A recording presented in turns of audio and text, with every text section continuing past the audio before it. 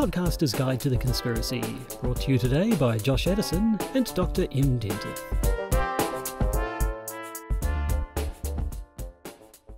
Hello, you're listening to the Podcaster's Guide to the Conspiracy. I am Josh Edison in Auckland, New Zealand. They are Dr. M. Dentith in Hamilton, Kirikiriroa, New Zealand. We have a new patron, I'm told. We do. Now, they haven't pledged at a level by which we use their name. Oh. We do have a new patron in the fold. So welcome, new patron, to the Podcaster's Guide to the Conspiracy. We'll be spending your money wisely on not downloading copies of Loose Change and other stuff. And that guarantee that we will keep. Now, it is another week, another episode of Conspiracy Theory Masterpiece Theatre. And the last one before the election. It is, yes. Not the North American election, our election. Yes, no, we'll be doing something next week, I don't doubt. I kind of feel that maybe we should take a look at the conspiracy theory over our local election, given that we are a local podcast and we do cover local issues. I just worry that our election is a little humdrum compared to what's been going on overseas. Did you see the Guardian published a piece by New Zealand comedian James Nokise, where he was basically talking about the latest leaders' debates and how boring they were, and isn't that nice in this day and age to have a boring leaders' debate? Just that being said, the fact that a fly was the most important part of the vice presidential debate in the US has not been lost on us. No. Anyway, that's time for next week. This week, we're looking at a paper by David Coady. Unless you have anything else to say, why don't we get straight into it? Yes, let's close the book literally on conspiracy theories, the philosophical debate.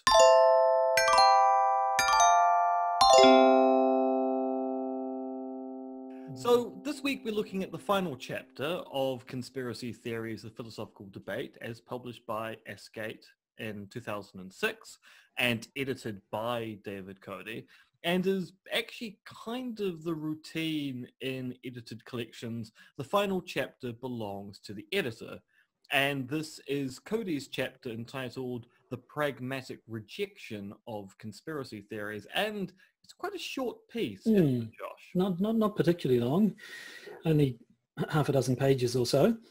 And yet some of the shorter papers that we've looked at in the past have been some of the most interesting, I think.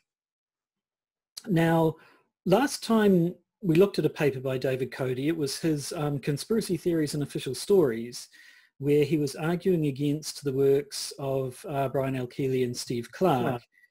He mentioned Lee Basham briefly at the end of that paper, but didn't really go into what he thought of Basham's works particularly much.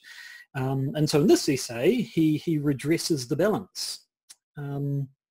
Now, also, if you recall from when we looked at Conspiracy Theories and Official Stories, it seemed like the issue there was that Coady was using quite a different definition of what a conspiracy theory is from what Keeley and Clark used, which meant at times it felt like they were sort of talking at cross purposes a little bit.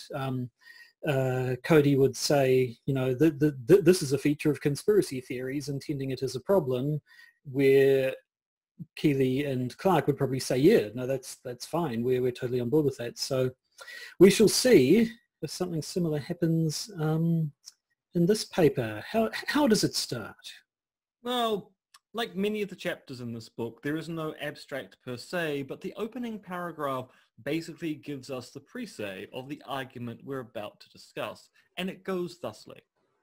In Conspiracy Theories and Official Stories, I discussed in some detail the arguments of two contemporary critics of conspiracy theory, Brian L. Keeley and Steve Clark. My discussion of Lee Basham was, by contrast, extremely brief. This was partly because Basham presents himself as a defender of conspiracy theories against unfair criticism, and in that respect he's an ally of mine. But Basham does criticize conspiracy theory, and his criticism needs to be diffused, because, like the criticisms of Keeley and Clark, and for that matter Popper, it tends to encourage the fallacy that we are entitled to be dismissive of certain theories just because they are conspiracy theories.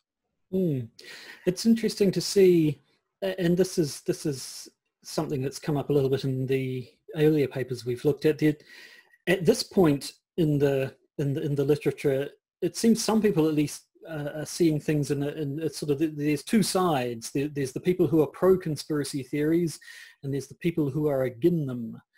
Again, I never remember. Again. And I mean, I don't know that was ever entirely accurate, but did things used to feel quite sort of dichotomized? It certainly seems there's a lot more nuance these days. Yes, well, I mean, so this particular volume, Conspiracy Theories, the Philosophical Debate, was quite instrumental in the development of my PhD thesis, given it was the first book in philosophy on conspiracy theories, and at the time basically contained almost all of the extant literature on conspiracy theory that was available. So it did, to my mind, emblemize the fact that there was a for and against, where you had Coady and Pigton, who were quite clearly for conspiracy theories, Keeley and Clark, who were construed as being quite against conspiracy theories, and Basham, who I take it to be for conspiracy theories, but Coady in this chapter seems to go, no, actually he's against them. And what is interesting, and we'll talk about this towards the end of this podcast when we talk about the construal of Basham's point, I did at the time think that Coady had a point. As we will discuss, I think your more charitable reading of Basham and how Coady deals with Basham is actually the right way to go about this. Now, there's a footnote in that opening paragraph where Coady says, of course, neither Basham nor I defend all conspiracy theories, nor does anyone else, which is fair and a good point.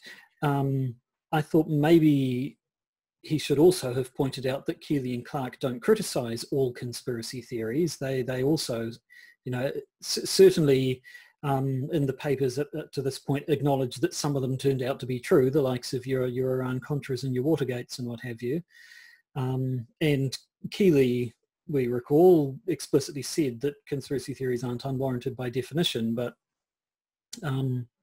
it is good to point that out, I suppose. And I'm assuming, since I think it didn't appear until this book, that Coady wouldn't have given a full reading to Lee Basham's afterthoughts on conspiracy theory, resilience and ubiquity, which is the last one as we looked at, where Lee put forward a position that, although it wasn't called that at the time, was basically particularism. He very much was saying, the crucial question is, how do you tell a good conspiracy theory from a bad one, not how do you try and classify them as some that are inherently ones that you can throw away.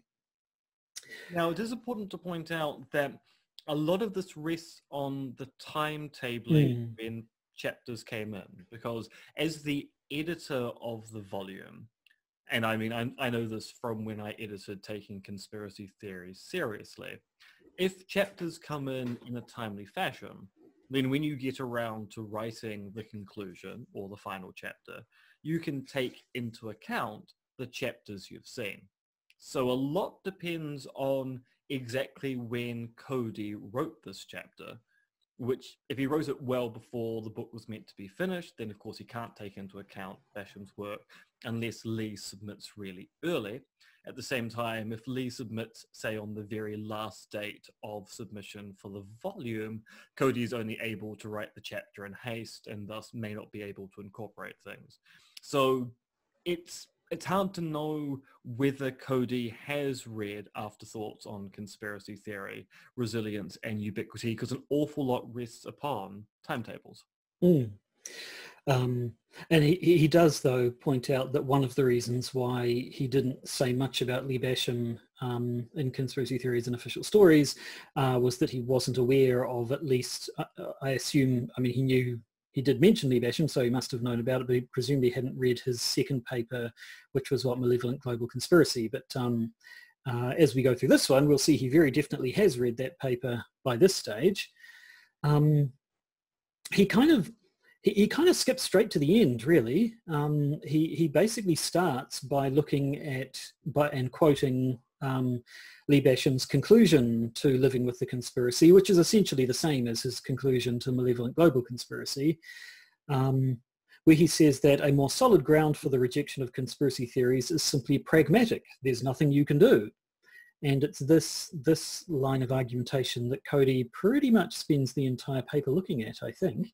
Yes, and that's because he agrees with Basham up until the end of Living with the Conspiracy, because Basham in Living with the Conspiracy sets out rationales as to why we should reject Keeley and Clark. Now, as we've discussed in previous episodes, it's very likely there's some unfair interpretation of both Keeley and Clark going on in these early papers, but the kind of rationales that Basham puts forward for critiquing Keeley and Clark are the kind of rationales that Coady has also put forward. So they're in agreement all the way up to the point where Lee starts talking about the pragmatic rejection of conspiracy theory. And this is where things get interesting, because Coady goes on to state, but Basham surely cannot mean that we should dismiss all conspiracy theories on these grounds. What do you think of that claim, Josh? Oh yes, no, I don't. I don't think. I certainly don't think Lee means that, and I don't think that Coady thinks that Lee means that. I'm mixing up surnames and first names here, aren't I? It doesn't matter. It's all right. I know all these people. So no, he does. He sort of goes in. He spends a decent-sized paragraph talking about why it would be silly to dismiss absolutely all conspiracy theories on those grounds. But preface it by saying, surely Lee doesn't mean this, and no, I don't think he does, and he does, and Coady doesn't carry on as though he does. So he then says, to be fair, Basham may mean to restrict his pragmatic rejection to the most extreme imaginable conspiracy theories, those which postulate a malevolent global conspiracy. Now, I would take issue with that sentence, because Coady, by saying may mean to restrict, he's kind of claiming that Lee hasn't been clear about what his pragmatic rejection applies to. And yet, on a reread of Lee's paper, it's fairly clear his pragmatic rejection is meant to be about malevolent global conspiracies and not about all conspiracy theories. So Coady is either mistaken or he's being a bit underhanded in his treatment of Basham here. Or possibly just being overly equivocal, as tends to be a problem with philosophers from time to time. We do try to avoid making absolute statements where possible. We should make a just joke. did. So there should be a joke there about absolute statements. Generally, I agree with you. That's as good as it's going to get. Yep. But Coady says, okay, so maybe he's only applying this pragmatic rejection of conspiracies on pragmatic grounds, specifically to his malevolent global conspiracies. You'll recall the paper called Malevolent Global Conspiracy was kind of Lee Basham doubling down a little bit on his position and saying, yes, no, my views apply even to the most extreme cases of conspiracy theories, these theories that span the entire globe and about, secret societies who control everything and so on and so forth. But Coady goes on to say, whatever else may be said about the epistemic implications of malevolent global conspiracy theories, they are not conspiracy theories as we know them. The conspirators of actual conspiracy theories, warranted and unwarranted, tend to be far from omnipotent. Their conspiracies can be seen through. This is what the conspiracy theorist believes himself to have done, and thwarted. That's usually what the conspiracy theorist hopes to do. Hence, our impotence in the face of malevolent global conspiracy theories cannot be the reason many people reject conspiracy theory, because few people have ever heard of any malevolent global conspiracy theories. Which, I don't know, it seems it's sort of, these points seem to be a very sort of theoretical one. It was sort of, it seemed like he was suggesting a pure example. Like at the time we talked about the analogy to the perfect crime, the one that you get away with because no one would even know it was no one would ever know it had been committed. And here David Coady is kind of is ignoring that and talking specifically about the practical cases of ones that we know about. Yeah, so he's talking here about your Watergates, your Gulf of Tonkins, and your Moscow show trials. Which I don't know if that misses the point a little bit or not. And certainly when I sort of read back to what to Lee Basham's conclusions in his papers, it didn't seem to me that he was saying in any case we should reject conspiracy theories on these pragmatic grounds, because what are you going to do? It seemed to be more like he was saying that people do reject them on pragmatic grounds, and that at least is stronger grounds for rejecting a conspiracy theory than, say, the epistemic grounds that Brian L. Keeley was putting forwards. So my reading of this was that Coady is perhaps not quite on the money in terms of what Lee Basham was saying. Yes, and I think you're right. So having looked over both the Coady piece and going back to the Basham piece with Living with the Conspiracy, I think there's a limiting factor here that the pragmatic rejection of conspiracy theory on the grounds there is nothing you can do is based around the idea that if there are these malevolent global conspiracies happening in the background of our civilization, which are somewhat perfectly concealed from us, there literally is nothing we can do about them, because we'll probably never know about them. And if we do find out about them, we can't do anything about them due to just how powerful those conspiracies turn out to be.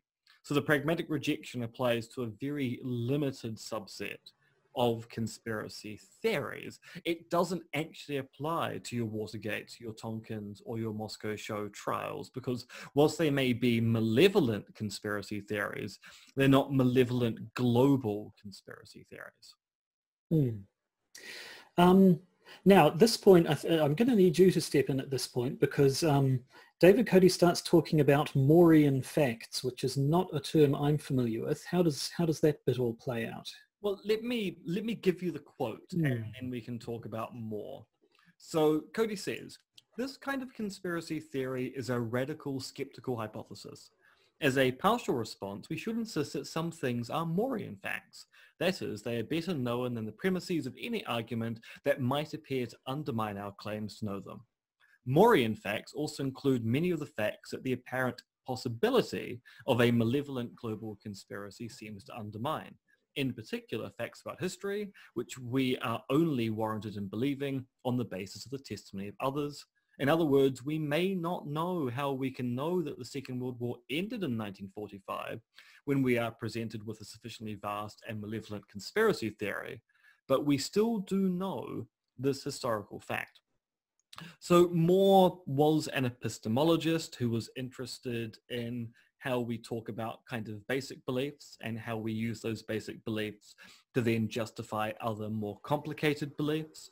And one of the examples that Moore talks about is the argument, so what evidence do we have that we have things like hands and limbs? And he's going, well, look, it's kind of apparent, no matter how many skeptical doubts you introduce into my mind, I can see, experience, and feel the hands I have in front of me. And that's much better evidence, even though it's a kind of immediate empirical fact, which is kind of unmediated to me, than any argument that you can give me that actually it's some kind of vast delusion. The fact that I have hands is enough to warrant the belief I have hands, and then I can start building my world out from there.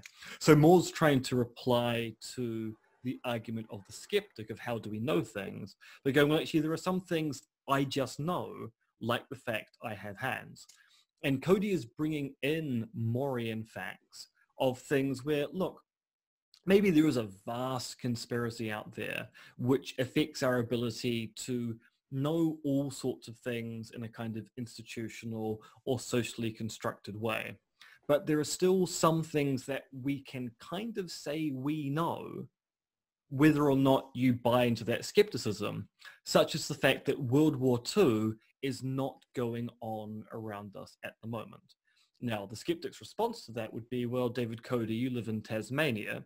The Second World War never really affected Tasmania. So how do you know the Second World War isn't still going on in Europe at this time? But Cody's response would be, well, I can just go to Europe. I can wander through the say, and I can go, look, where's the war? It's apparent to me that there is no war going on here because my senses tell me this, and that's sufficient to know at least some claims about the world. Now, I think what Coady is doing here is actually not really replying to Basham. He's replying to Keeley and the idea of public trust skepticism, the idea that if you believe mature, unwarranted conspiracy theories, then you are kind of obliged to start doubting a lot of things because you should doubt the very instruments of knowledge and the institutions of knowledge which allow you to basically justify basic facts about the world. And Cody's going, well, I mean, it might be the case that I may doubt some things, but other things are just apparent, and that's enough to base my epistemology upon. Well, that makes a bit more sense. I was a little bit worried maybe they were talking about Alan Moore and that Moorian facts would be something to do with worshipping a snake god. And have you seen that he's about to release a film? I have. I have not yet watched the trailer. It looks a little weird. Actually, the trailer was less weird than I thought it was going to be because I assumed it being Alan Moore, it would be very avant-garde. Instead, and this might be a terrible thing to say, it kind of feels like someone by the name of last name Morrison could have written that film. Kind of looks a lot like the kind of thing that he would produce. Maybe the wheel has come full circle. Morrison became Moore and now Moore has become Morrison. Yeah, so we might be looking at Morrison facts and films very soon and not Moorian ones at all. Anyway, now, so yes, he makes that point and then goes back to Basham's malevolent global conspiracy theories. Coady says, whatever else may be said about the epistemic implications of malevolent global conspiracy theories, they are not conspiracy theories as we know them. The conspirators of actual conspiracy theories, warranted and unwarranted, tend to be far from omnipotent. Their conspiracies can... Hang on, I've already read that bit. I've already read that bit. Why am I quoting that bit that I've already read? He says... Maybe when you did a bit of cut and paste earlier this evening, maybe you... I bloody pasted the same bit in twice. No, I've gone down further. Yeah, here we go. Here we go. He says... How the sausage is made, people. Yep. He says... I think Basham's mistake can be traced to his failure to distinguish between two ways in which his claim that we must assume an answer to the essential issue of how conspiratorial our society is in order to derive a well-justified position on it can be understood.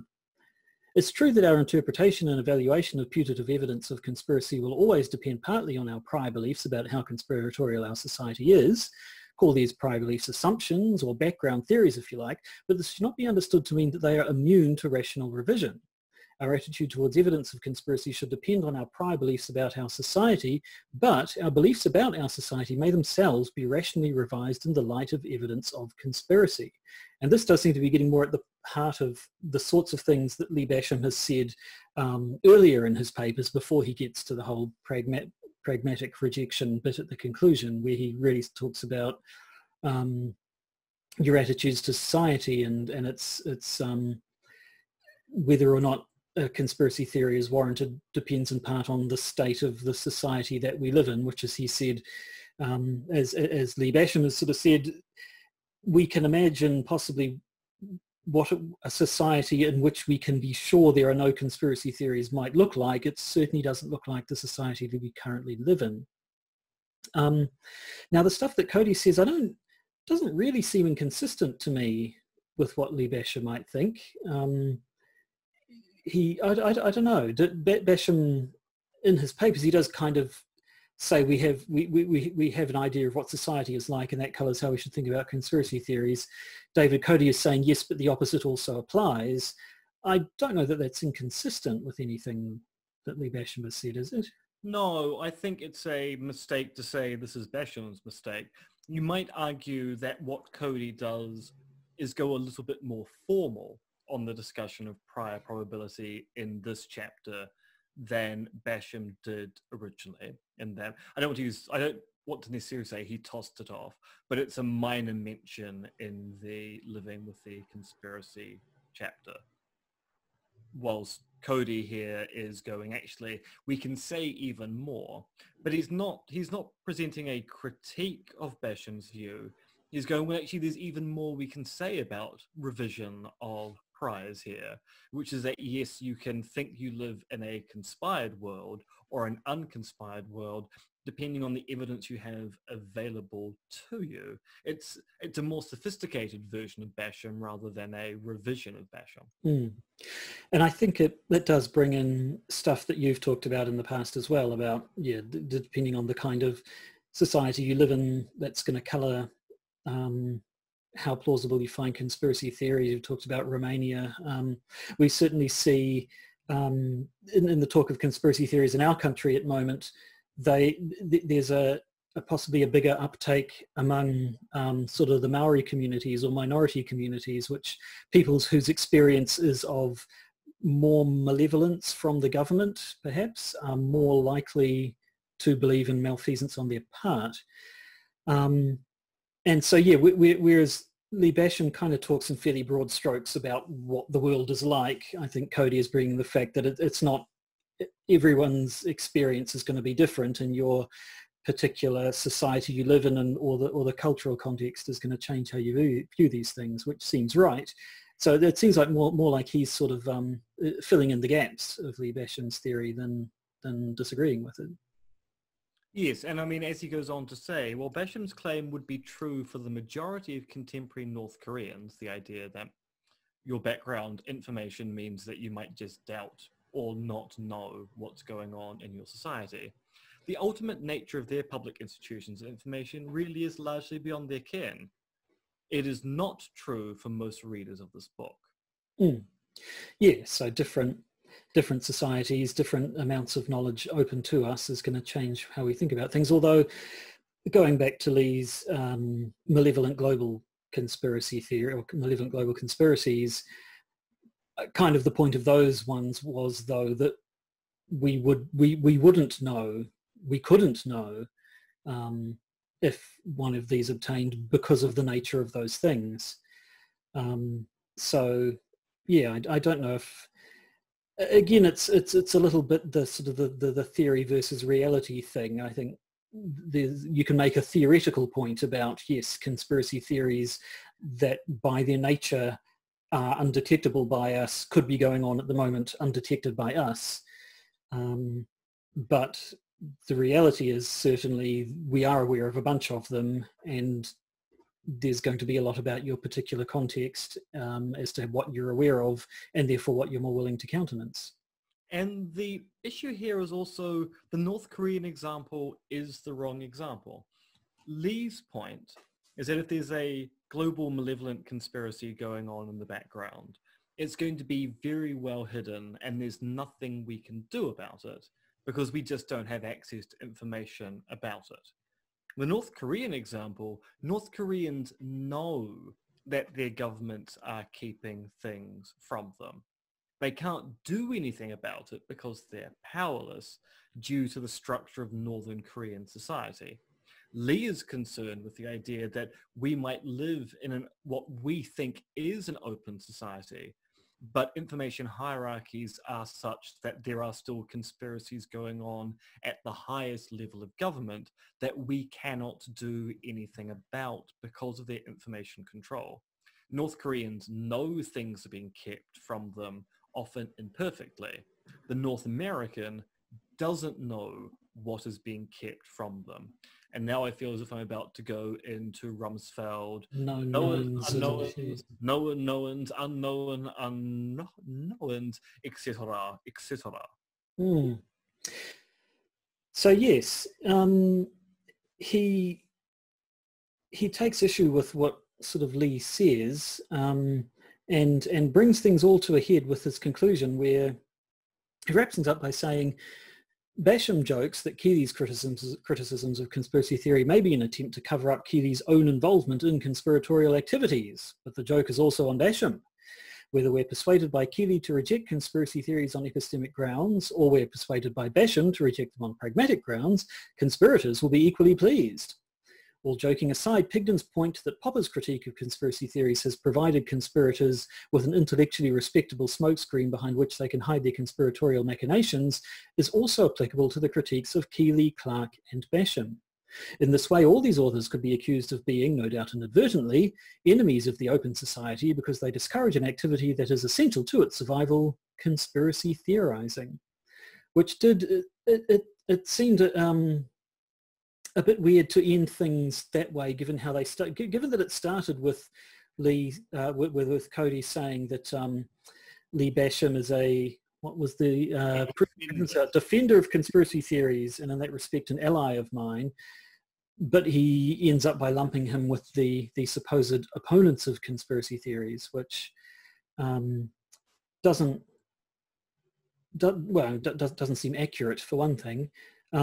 What it doesn't really. Also, I'm curious what David Coady's actual views are. Is he just more absolute about it, that we should countenance all conspiracy theories? Does he end up being sort of particularist? And well, so you ask an interesting question, because as we will see in quite some time, I was actually doing some calculations as to how long it's going to take to catch up with the literature. And the answer is probably well over a year, maybe 2 years, if we continue doing this every 2 weeks. We are going to see at some point in the future Coady's new position on conspiracy theories and conspiracy theorizing, where he's going to admonish anyone for even talking about conspiracy theories, because by talking about conspiracy theories and using that term academically, we are essentially engaging in aiding the propaganda of Western states. Okay, that'll be interesting to get to.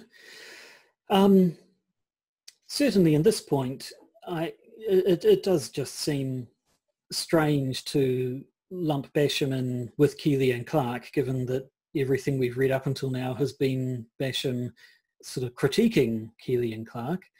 I mean, again, as we saw with the last paper we looked at, although the way the conclusion was arrived at seems a little bit odd, the eventual point that we shouldn't dismiss conspiracy theories, and doing so lets people get away with stuff they shouldn't get away with, so it's good to examine them, I think is a position I agree with, and that I think most of the people we've read also agree with. But just the journey there, yeah, seem to have a few bumps in the road. Yes, I think what we're seeing here is that in the early papers, there is a binary between either you are a particularist or you're a generalist.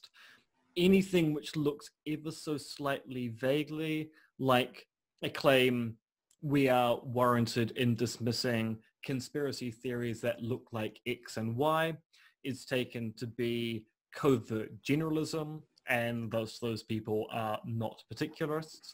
As I think we will see with future papers, that discussion gets a lot more nuanced. There's some fairly interesting discussion to come about whether there are classes of conspiracy theories that we can go, yeah, maybe those ones are a little bit unlikely. But we are going to see more nuance as the literature moves forward.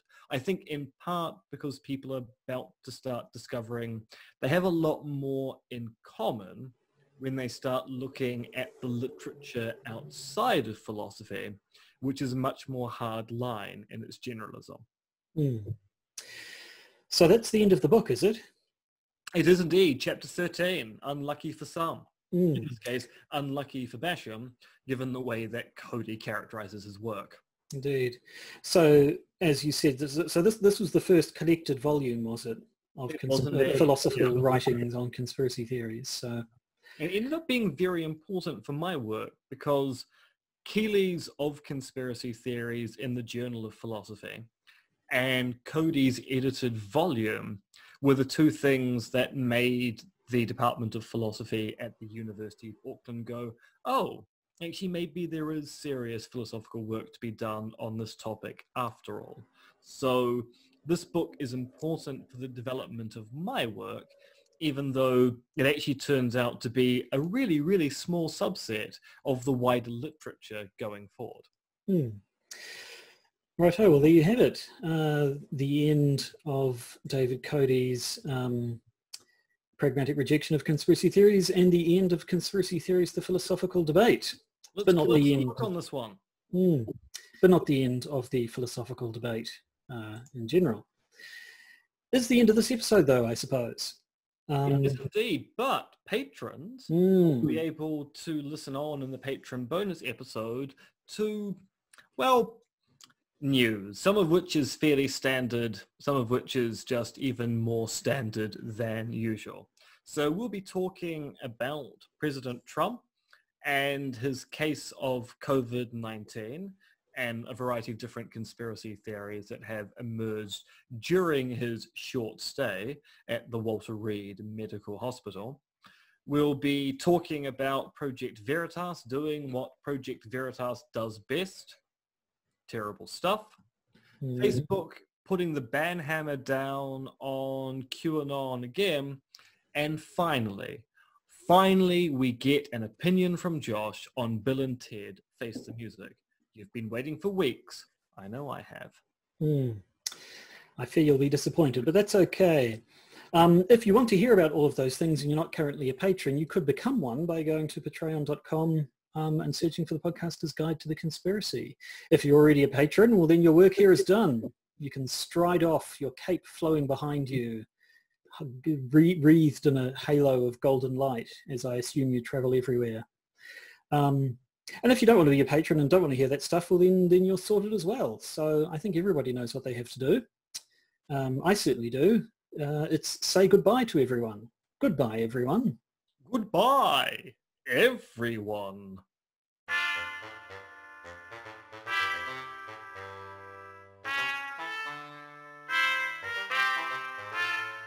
You've been listening to the Podcaster's Guide to the Conspiracy, starring Josh Addison and Dr. MRX Dentith, which is written, researched, recorded and produced by Josh and M. You can support the podcast by becoming a patron via its Podbean or Patreon campaigns. And if you need to get in contact with either Josh or M, you can email them at podcastconspiracy@gmail.com or check their Twitter accounts, Monkey Fluids and Conspiracism.